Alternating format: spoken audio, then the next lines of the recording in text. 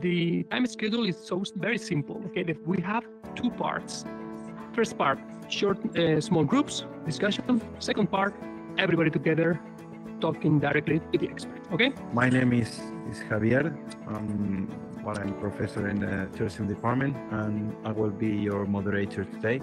Would you agree on using video capturing only in those public spaces where really bullying and harassment occurs? Somebody else want to talk about this video capture? But it's interesting that Andres is probably, he's the youngest one in the whole group. And you can see the different point of view and different ages. I think I might even question whether recording everything, voice and video, should happen all the time, yeah? Between US and Europe, and then you go to Asia and so on, it will be really huge cultural mix.